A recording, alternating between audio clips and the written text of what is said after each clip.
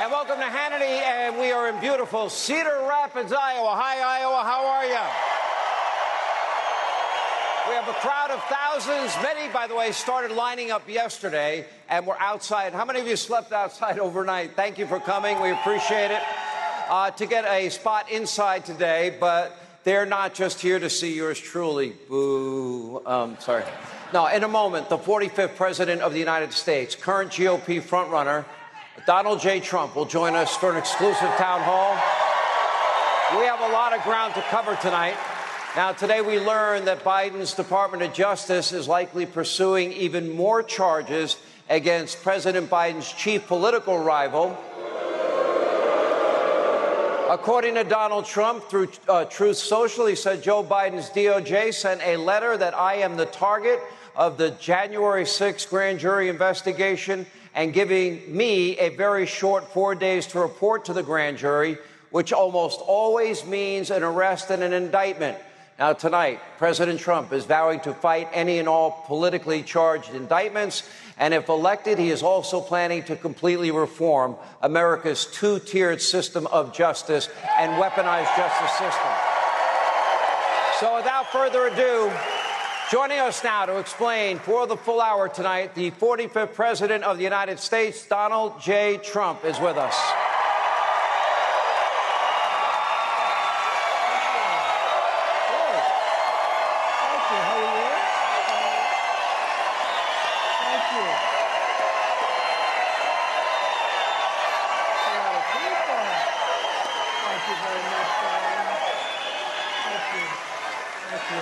Thank you very much.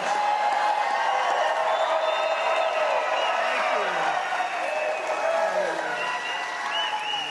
Thank you. Hi, Sean. Mr. President, great to see you.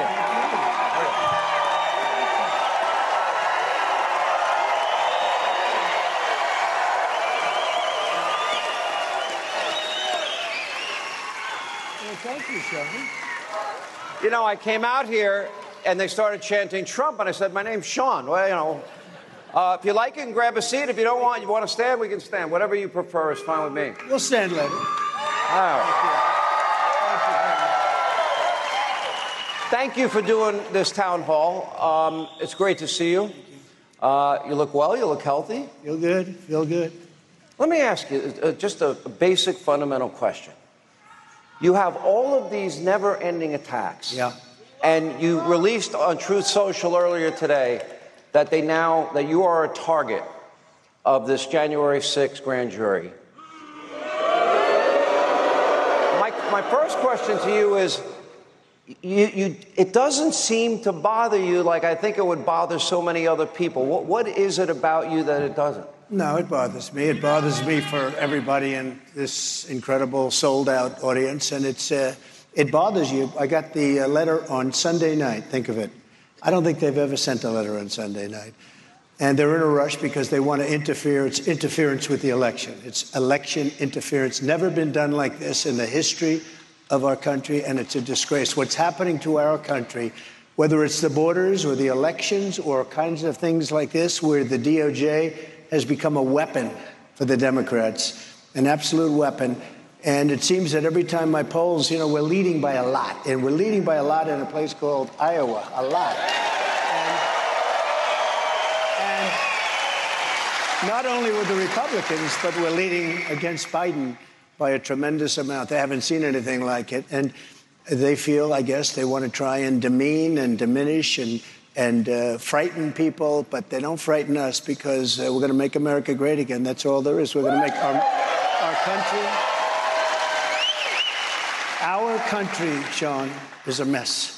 You know it better than anybody. I mean, frankly, your reporting is incredible. I'll be honest, I have never been more fearful of the state of this country than I am right now. Yeah. Fearful about the economy, foreign policy, our future, our kids, our grandkids. I've never been this way. Well, you look at Biden with these leaders, and they're at the top of their game, and they're looking at each other like they don't even believe what's happening.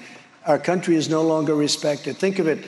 3 years ago, energy independent, powerful military that was totally rebuilt.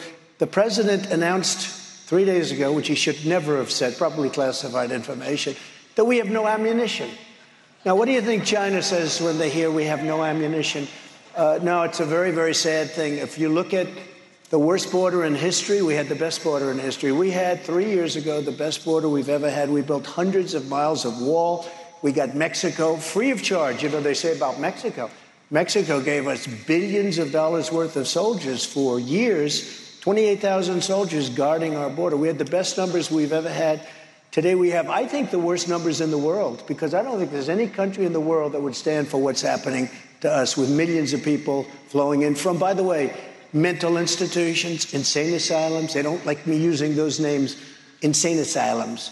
But we have very bad, very sick people, very ill people coming into our country, prisons and jails all over the world.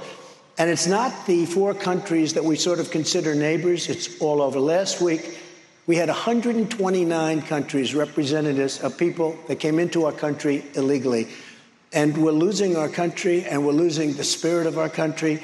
But I will tell you, Make America Great Again and MAGA and America First and all of these things that we talk about, there's never been more spirit. Look at this crowd. There's never been more spirit than we have right now. 2024.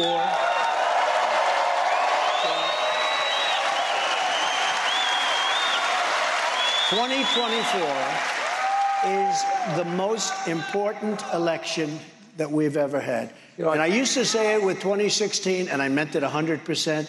But we're going into almost a communistic state, and I think maybe we're even there. When you look at what they're doing with, you could call it fascist, you could call it Marxist, you could call it communist. What they're doing, like with the Department of Justice, they've totally weaponized it. It's weaponized like we've never had this before. It's not only me. Catholics, you see what's happening? Parents at school boards. They're being harassed by the Justice Department, by the FBI. Nobody's ever seen what's happening right now. And we have a guy, the head of this country. It's probably not him. It's people around him.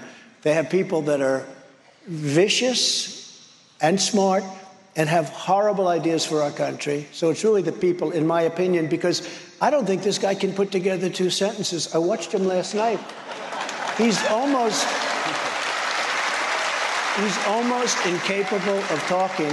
And, you know, we have... I'm not sure he knows today's Tuesday, sir. Well, we have a problem. We have the potential of a war beyond the war with Russia and Ukraine, and that would have never happened before. By the way, if I were president, that would have never happened. If I were president, Ukraine and Russia...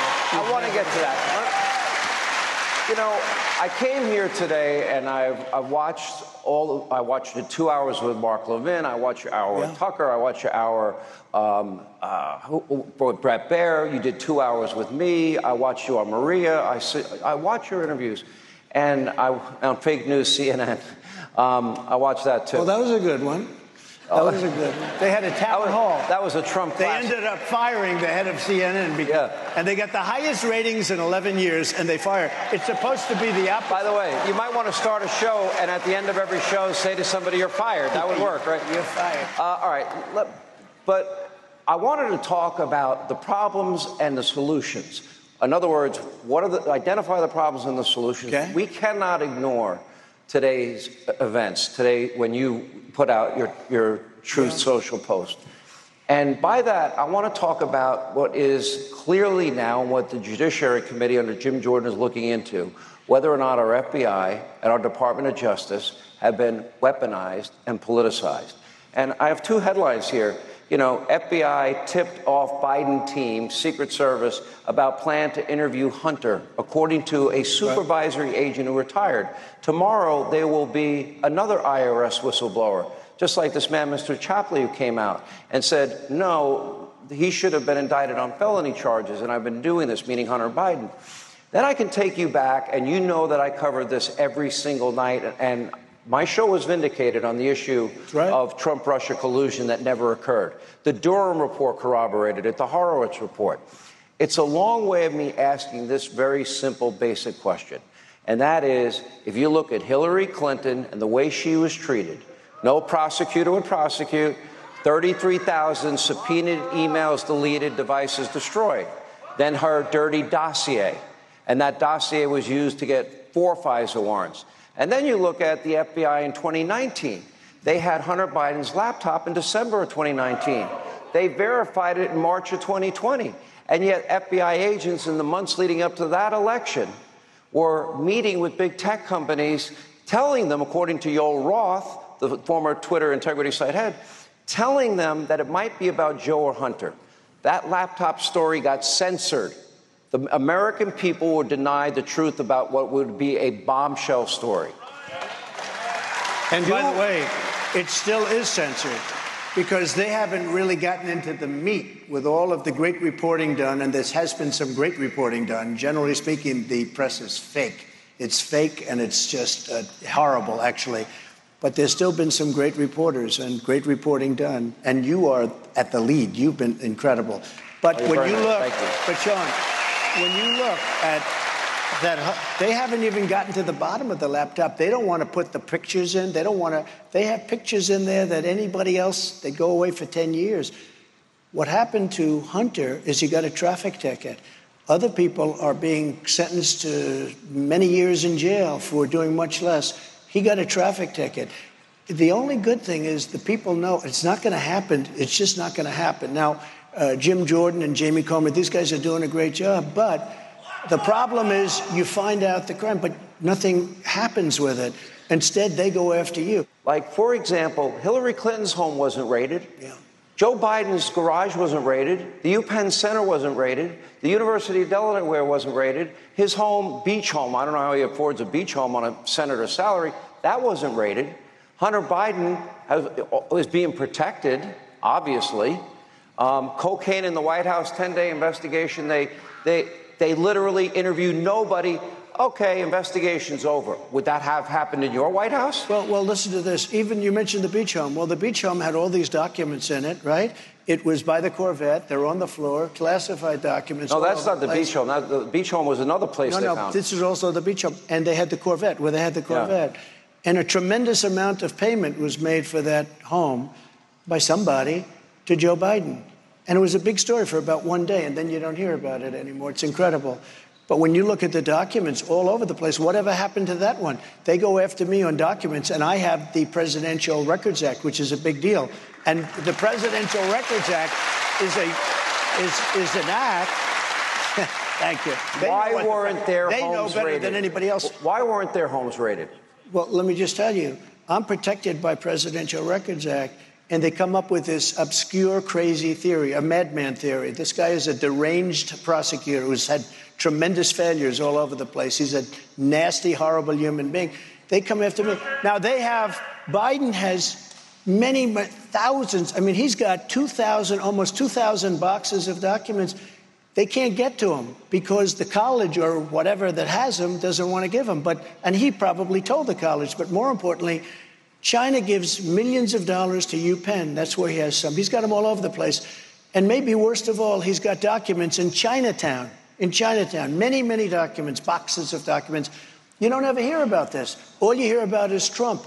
And I'm totally covered by the Presidential Records Act and also by the Clinton socks case. You know what that is?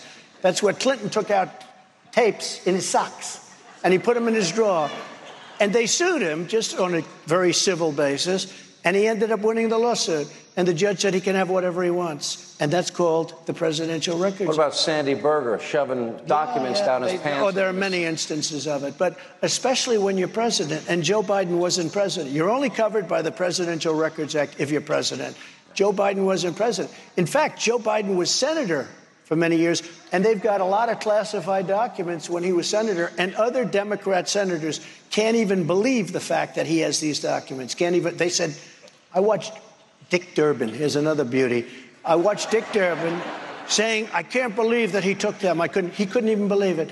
So it's a two-tier system, but it's worse than that. It's a very corrupt system. Okay, so my question to you is, when you see that Hillary had top secret classified information and the conclusion of Jim Comey, no prosecutor would ever prosecute, 33,000 subpoenaed emails deleted, devices destroyed. Okay, then we have the FBI in early October of 2016 sent agents over the pond to meet with Christopher Steele. They offered him $1 million to verify any part of that dossier. To get Trump. Okay, they couldn't verify it. Then, in late October, even though it wasn't verified, they used that, according to Andrew McCabe, Deputy FBI Director. Without that dirty dossier, they would never have gotten those FISA warrants approved.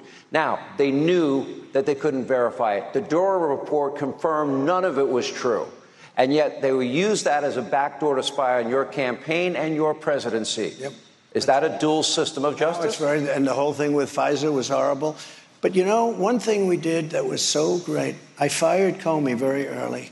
And a lot of people said, oh, you should have done it. Well, you know, they're given a term. They're given a term very early. Not immediately early, but very early in a few months.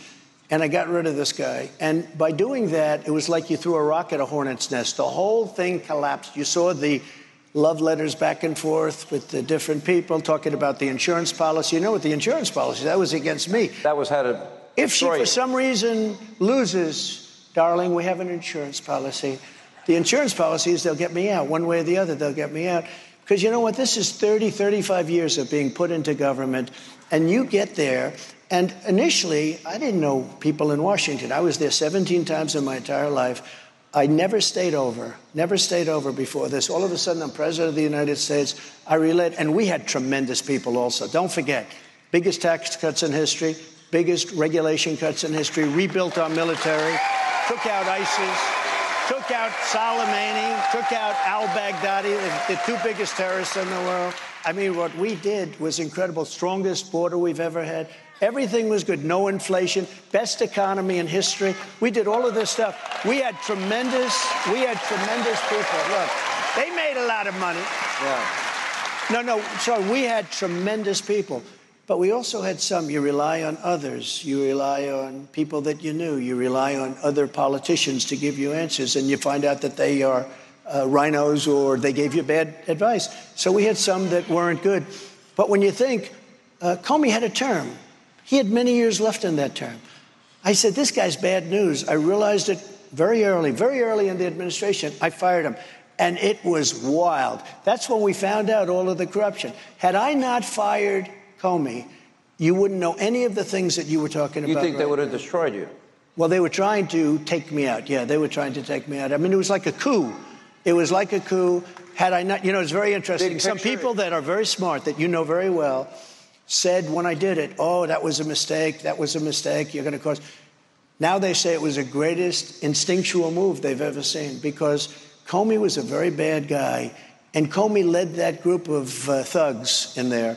And they were doing a number. It's very dishonest. It's years and years of putting in people, Democrats and rhinos and other people, but putting them into office.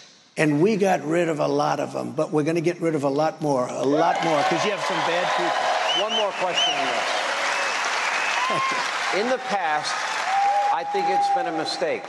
I'm like you. I think we should have paper ballots, same-day voting, make Election Day a national holiday,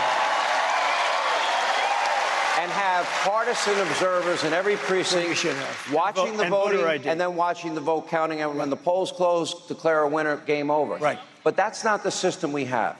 Republicans have been reluctant and resistant towards early voting, mail-in voting, and they've also been resistant towards legal ballot harvesting, which Democrats have mastered, which is why they can hide in their basement, run hundreds of millions of dollars in ads, and never answer a press question or shake a hand or kiss a baby or do a town hall. My question is, do you now encourage and embrace early and voting by mail, and legal ballot harvesting? I do, but I also have to say something else, because the one thing a lot of people, but this is important, including you, don't talk about, they also create phony ballots, and that's a real problem. That's my opinion. But they create a lot of phony ballots. Has your mind shifted? In other words, I think if Republicans start out Election Day down 200, 300, 500,000 votes, that becomes nearly impossible to catch up with. For some reason, Republicans always wanted to go out on Tuesday and they wanted to vote. And I respect that. I think it's great. And it would be great if we could get back to one day and all the things that you said with one thing else. I agree with you. With voter ID. With voter ID. Because the Democrats don't want signature verification. How about this? They don't want voter ID because they want to cheat. You know, they want to cheat. They don't want voter ID. Even the Democrats, regular Democrat people want voter ID, but the leaders don't because they can't cheat. The one thing we have to be very careful of is phony ballots. Everything you say is great, but they create ballots. That's my opinion, and that's the opinion of a lot of people. Will you encourage your voters, based on the system we have, to go along with the system of early voting and voting by mail? Because I think if you don't, it's a big mistake. No. I will, but those ballots get lost also, Sean. You know, they send them in, and all of a sudden they're gone. Those ballots get lost also. The answer is I will, because you would like it. But you know what? Can I be honest? For me, okay. But I got to take a break. But Sean, a lot of bad things happen to those ballots also. They're sent in early, and all of a sudden, where are they? Look, we have very corrupt elections. We have no borders. If you don't have borders, and if you don't have good elections, you don't have a country, and that's where we are. But I'm okay with it. By the end of this year, we'll probably have, under Joe Biden, nearly 8 million illegal immigrants since he's been president. Quick break. More of our exclusive town hall with President Donald J. Trump straight ahead. We're going to take questions from you. As we continue, we are in Cedar Rapids, Iowa, with the 45th and possibly 47th President of the United States. Donald Trump is with us.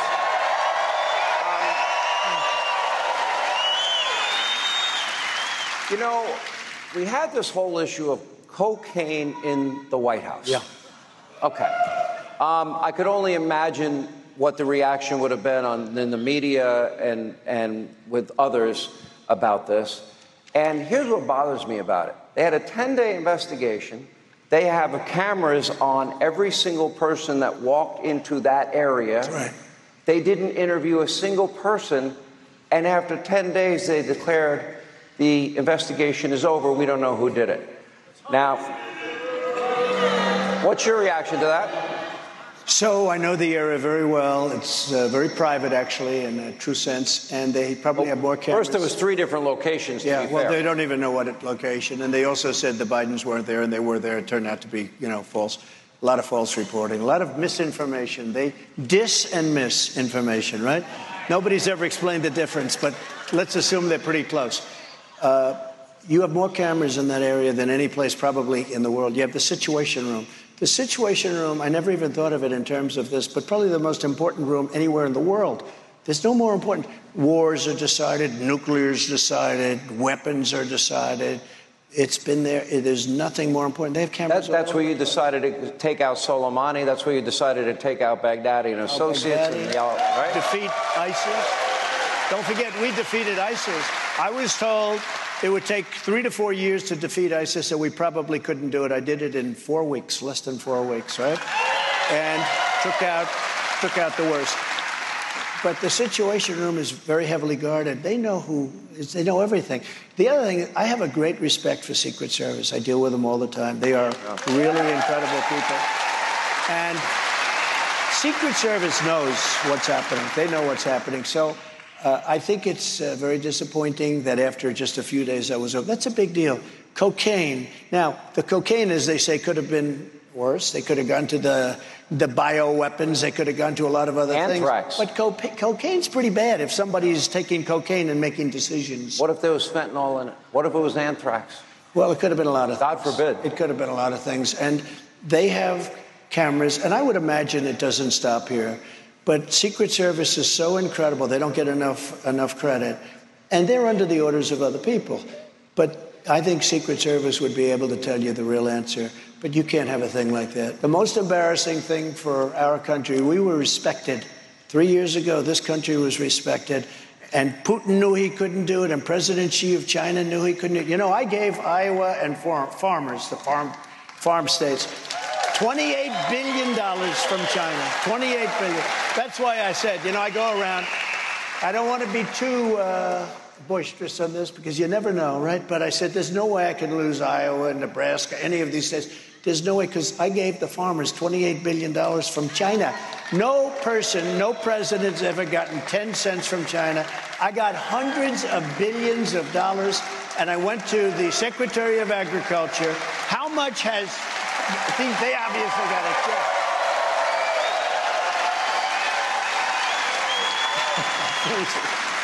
But thank you. I love you, too. I will tell you that. But think of President Xi, central casting, brilliant guy. When I say he's brilliant, everyone says, oh, that's terrible. We call it. Well, he runs 1.4 billion people with an iron fist. smart, brilliant, everything perfect. There's nobody in Hollywood like this guy. I got them to pay us $28 billion because they screwed our farmers for years. And I had the Secretary of Agriculture come up and I said, give me a number. They said, it's $28 billion. Comes back a week later, it's $28 billion. I said, that's a lot. I said, well, we're going to take it from China. I got $28 billion for the farmers. Who got a check? Did everybody get a check? And I also made the USMCA. We had the worst trade deal that we ever made, NAFTA. You got killed on NAFTA. And I made it the best trade deal, the USMCA. That's Mexico and Canada. I got billions and billions of dollars from Japan and other countries that were taking advantage. You couldn't sell into Japan. Did that money help pay for the wall? Let me tell you what paid for the wall. What really helped? Mexico was, they all say Mexico. Mexico paid much more than what I was asking for because I had 28,000 soldiers on the border when I was building the wall. And we built almost 500 miles of wall. And our opponents, you know what they say? If there's a little rotted out 2x4 laying on the ground that's been there for 50 or 60 years, and they would say when we build a 30 and 40-foot wall, oh, that's just a renovation. That's not included. We built almost 500 miles of wall. We renovated a lot. Then I said, let's build another 200 miles because there were some areas that were weak. And it was all there, ready to be installed, and they didn't do it. But Mexico, I said to the president, you have to do me a favor. You have to do us a favor. We need 28,000 soldiers on the border, Mexican soldiers. He laughed at me. And, I have a very good relationship with him. But he said, but why would we do that? Because they're coming in through Mexico. You have to stop them from coming in from Mexico. They're coming in caravans. He said, we can't do that. Then he had a representative come to see the State Department person. The State Department person said, I've been doing this for years. We've always asked for a lot of different things like remain in Mexico. I got remain in Mexico passed. Nobody thought it was possible. All of the different catch and release. How about this? You catch a criminal and you release him into the United States, okay? I got catch and release. But I got this, and they said to me, we won't do it. We won't do it. They smiled. They laughed. They said, are you crazy? We wouldn't do this. I said, yes, you'll do it. Because if you don't do it, we're going to put a 25% tax on all of your cars coming in from Mexico, and you're going to do it. We're going to take in billions of dollars, and we'll do it ourselves. So Mexico gave us billions of dollars of free soldiers, free of charge. They came back into the room after saying, actually sort of laughing at me, how stupid a question this was. They said, you think we're not going to do that? I said, yes, you will. You'll do that. He said, we're not going to do that. And I said, well, we're putting a tariff on all of your products, including all the cars you install, because, they have 32% of our car business left from Mexico. I said, we're going to put a tariff, 25%. It's going to go higher, but 25%. Take in billions. He said, may I leave the room, please? Yes. He comes back 5 minutes later. We would be honored to give you 28,000. So Mexico paid plenty. Let me go back to the China issue. Think of all the incidents we had. The Chinese spy balloon that, went from the skies of Alaska down to Idaho, across to Montana, over missile sites, Kansas, Missouri, Kentucky, out the coast, the East Coast. And I look at the communist Chinese now confronting our Navy ships in international waters, confronting our fighter jets in international airspace, on top of intellectual property theft, on top of COVID-19, on top of unfair trade practices, devaluation of the dollar, I believe attempts to eliminate the U.S. dollar as the world's currency. Right. They want to do that. They're working hard on it. That would be a disaster. And now they've aligned with Russia and Iran. And now they're negotiating deals. North Korea. And North Korea. Now they're negotiating deals between the Saudis and the Iranians and the Saudis and the Syrians. Now, I think China is taking advantage of a president that has abdicated his role as the most dominant, America being the most dominant force in the world. Would they have ever done that under you, and how would you have prevented it? Number one, they wouldn't have done it. Number two, if they did it, I would have said, excuse me, we're going to put a 100% tariff on all of your goods that are coming into the United States. And they would have backed up immediately. I took in hundreds of billions of dollars from China.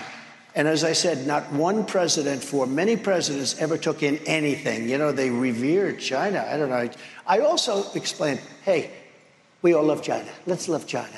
Let's respect the president. Let's respect everybody. But they took advantage of the United States, making hundreds of billions of dollars a year. We built their military because they made so much money. I took in hundreds of billions of dollars from China. Do you think Taiwan is going to get invaded? Well, I think they have no respect for Biden. They have no respect whatsoever for him.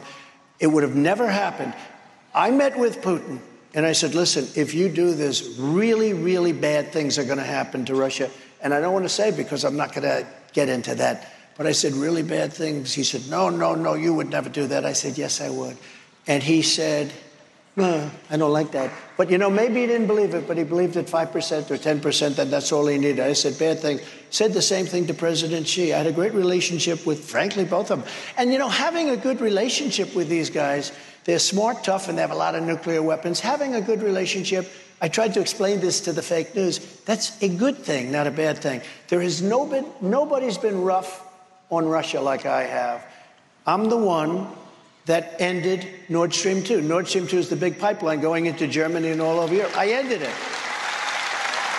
That's the worst thing that any president or anybody has ever done to Russia.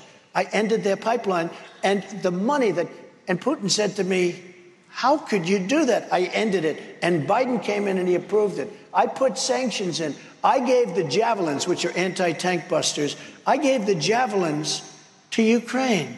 When they took out all those tanks, that was from Trump. You know what? Obama, when they say, oh, Trump was good to Russia. I was the worst thing that ever happened. But I still got along with Putin, and he respected me. And I got along with Xi, and he respected our country.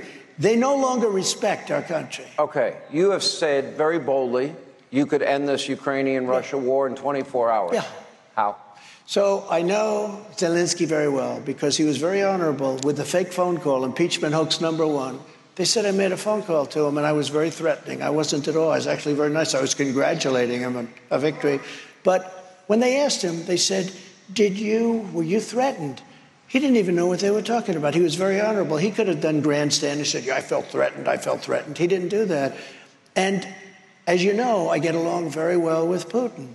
I would tell Putin, got to settle. I would tell Zelensky, you got to settle. I would tell one, you're going to load up with money. I'd tell the other, you're not going to get any money. I would get a settlement in 24 hours. Now, it should have never happened. You have thousands, hundreds of thousands of dead people right now, hundreds of thousands. You have cities that are obliterated. I don't know if you've ever seen the cities after they finish with the rockets. You have cities with no buildings standing. It looks like just a demolition zone. It's so horrible. Sad. And and then they'll say 2 people were hurt. No, hundreds of people and thousands of people were killed. You're going to find out when this whole thing is over that the number of people killed is far greater than they tell you. They're not telling you the truth. Many, many thousands, hundreds of thousands of people are dying. These cities are being obliterated. And basically they say, what's your stance? Are you for Russia or are you for... I'm for one thing very simple. I want to stop people from getting killed, and I'll have it stop fast. Take a break. We'll come back. Up next, we'll talk about the 2024 primary. And one big question is the Biden family with their business dealings with China and Russia and Romania and Ukraine. We are in beautiful Cedar Rapids, Iowa. What a great, fun crowd we have with GOP frontrunner Donald J. Trump. And we continue. So we just got done talking about China, Russia, Iran, North Korea, and we have a little problem here, and that is the Biden family. Joe Biden said to this country repeatedly during your 2020 election that he never once spoke with his son, Hunter, about his foreign business dealings. Yeah. Now, then we have Joe on tape bragging that he leveraged $1 billion taxpayer dollars to get a prosecutor fired in Ukraine. Right. Okay, and as a result, son of a bee, they fired him. And then Hunter continued to get paid. Hunter goes on Good Morning America. I have no experience in oil, gas, energy, or Ukraine. Why are they paying you all that money? He actually said, I don't know. I mean, a 50-year-old man. Okay, here's my bigger question, though. Now we know about the WhatsApp message, which said, I am sitting here with my father. And we now have photographic evidence. We have times and places of meetings of Joe and Hunter and foreign business partners all meeting. And they have found all of these bank accounts. James Comer is now saying it's up to 30, maybe $40 million in business, the Biden family. I want an answer to this question. Do you believe, with all the millions that they did in business with China and Russia and Ukraine and Kazakhstan and Romania and Mexico and all these countries, is that why Russia got the Nord Stream 2 pipeline? Is that why there were no consequences for the spy drone that China sent, or their hostility towards our Navy and Air Force? So are they compromised? I think no question about it. Look, you have China paying millions of dollars just that one conversation, which sounded like a mobster conversation. Within extortion. a week. They got $5 million. Then they got another $5.2 million, I guess, from the same group. So they got $10.2 million. That comes from China. And that's only one that they've covered so far. I understand they have much more than that. That's the energy giant. And what about Ukraine? So we've given, and we want to help people. We have a heart. We got to help people, too. But we're in for almost $200 billion in Ukraine, and Europe is in for $20 billion. Why are we? And, you know, Europe is essentially the same size as us in the economy, if you add it all up. Europe and the U.S. are about the same size. Why isn't Europe in for 200 or more than us? Why aren't they in? They're affected much more than us because nobody asked them. You know, I asked them for the money for NATO because the U.S. was paying for NATO. And Europe, by the way, treats us very badly on trade. Not so much anymore, but that's going to change because they're back to their old ways. But why aren't they? I got hundreds of billions of dollars for these countries by asking. All I had to do was ask. I asked. They said, are you going to protect us from Russia? I said, are you delinquent? They said, let's assume we were. I said, I will not protect you from Russia. And then the money started pouring. And we got hundreds of billions of dollars coming in, and they were very happy. But look at Ukraine, where Hunter's getting hundreds of thousands a month, and like I guess, from what they say, a $3 million upfront payment to sit in an energy company, and he knows nothing about energy. The debate. So I had a debate, and Chris Wallace, who was terrible, he sure is not his father. He's not the great Mike Wallace. He wants to be, but he doesn't have the talent. But Chris Wallace is terrible. And I mentioned to him that why is the mayor of Moscow's wife paying the Biden family $3.5 million? And he said, you shouldn't ask that question. I said, why not? And Joe was trying to answer it, but he couldn't answer it. It wasn't going well. And Chris Wallace cut me off. He said, you shouldn't. I said, I have two people I'm debating, not one. The one I definitely don't mind. But Chris Wallace, how's he doing lately, Chris Wallace? Not too good. Not too good. Like two people are watching his show. But here's the story. So Russia's giving them massive amounts of money. Ukraine's giving them massive amounts of money. And China's giving them massive amounts of money. And then there are many other countries also. It's horrible. It's horrible. They're compromised. Joe Biden is a compromised president. And you know what? Until I got indicted,